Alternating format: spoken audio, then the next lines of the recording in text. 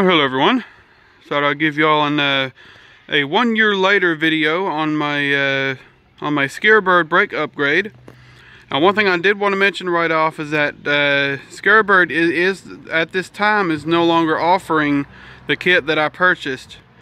So they are offering a kit that uses smaller calipers that is supposed to be compatible with factory 14-inch wheels. So for those of y'all who don't like to upgrade your wheels, but you still want to have disc, you have an option. And I contacted them regarding my concerns about that kit actually working good enough to actually stop a car, because the calipers they're using is off of a 1990 Chevrolet Celebrity.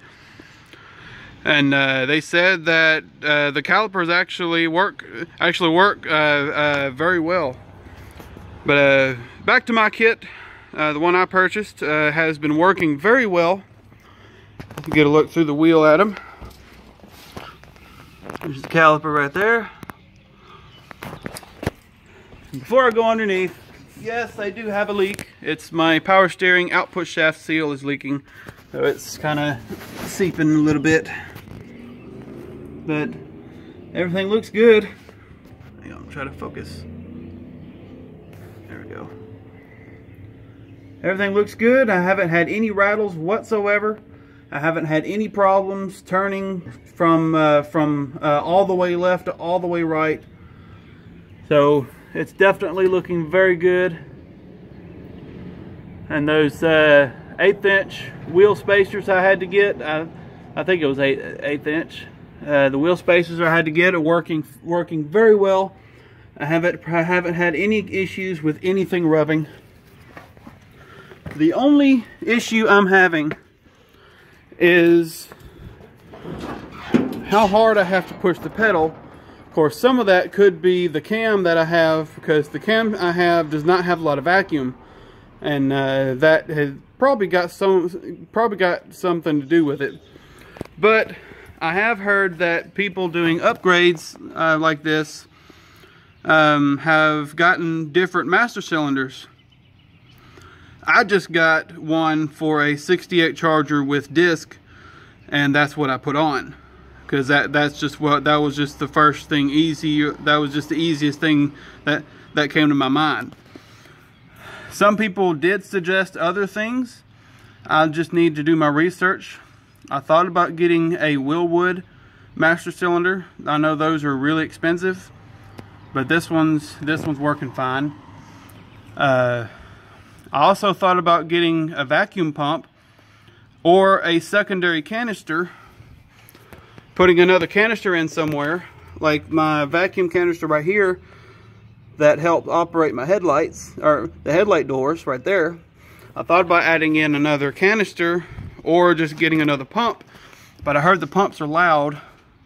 I guess I'll just have to get one and then hook it up and then see how loud it is and see if I can deal with it, or just deal with it like it is and just try to play around with the different master cylinders and just see what I can get. But other than that, I mean, it's done very well. I am very happy with the kit, and I would highly recommend Scarebird. I will be getting a kit for my truck, and I will be doing a how-to video on the truck like I did with the Charger. I just gotta wait till I have the cash to get the kit. But there it is. There's my update. And I do apologize for not having videos all the time. But I don't want to have videos just to have videos. I don't want to have filler content. So if y'all have something that y'all want me to put on video to show, and that I haven't already covered, leave a comment or shoot me an email. I'll put my email in the description of this video. Y'all can send me an email with video suggestions. But I do have a couple of projects lined up. I just haven't done it. I've got a Sure Grip rebuilt and ready to go in this thing. I'm just a little worried about actually taking apart that chunk myself. I might try to find somebody that can do it for me. as I've never touched the rear ends, and I know those tolerances are have to be precise, otherwise you'll get whines and stuff will not work right. And I do also have the transmission to still go in my truck that I have not done yet. When I was last in my storage building, I remembered that I forgot to put an upgrade piece in it. I think it's Anchor. I think that's what it's called. It goes from the exterior adjustment, the exterior band adjustment screw, to one of the bands on the inside of the transmission. I forget which band that's for, but I have an upgraded piece for that I just completely forgot about.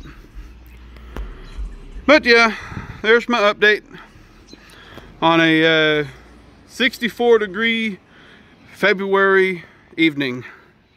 Gotta love the South. I'll see you later.